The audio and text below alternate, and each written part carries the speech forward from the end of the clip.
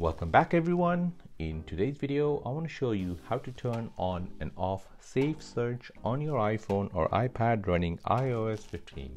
Before we begin, don't forget to subscribe to this channel if you enjoy these kind of videos and turn on bell notifications. If this video helps you out, then please hit the like button and let me know in the comment section down below. So this is really useful if you have a child who is using your iPhone or iPad. Open your Settings app on your iPhone. Within Settings, tap on Screen Time.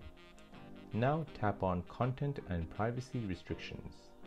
Then switch on Content and Privacy Restrictions. Now tap on Content Restrictions. Now within this page, tap on Web Content within the Web Content section.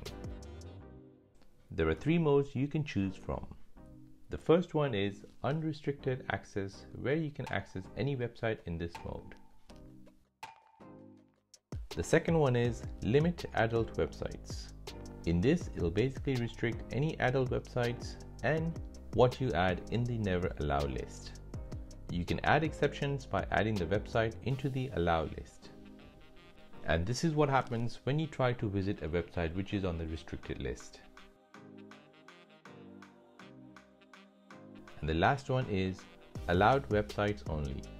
So you can specify what websites you allow by adding them to the Allow list. As you can see, some common websites have already been added.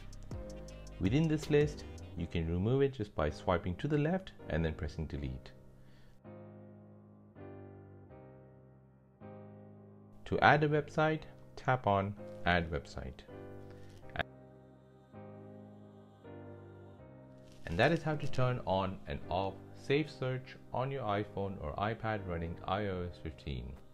If you have any questions for me, then please do not forget to add it in the comment section down below. Thanks for watching and see you in the next one.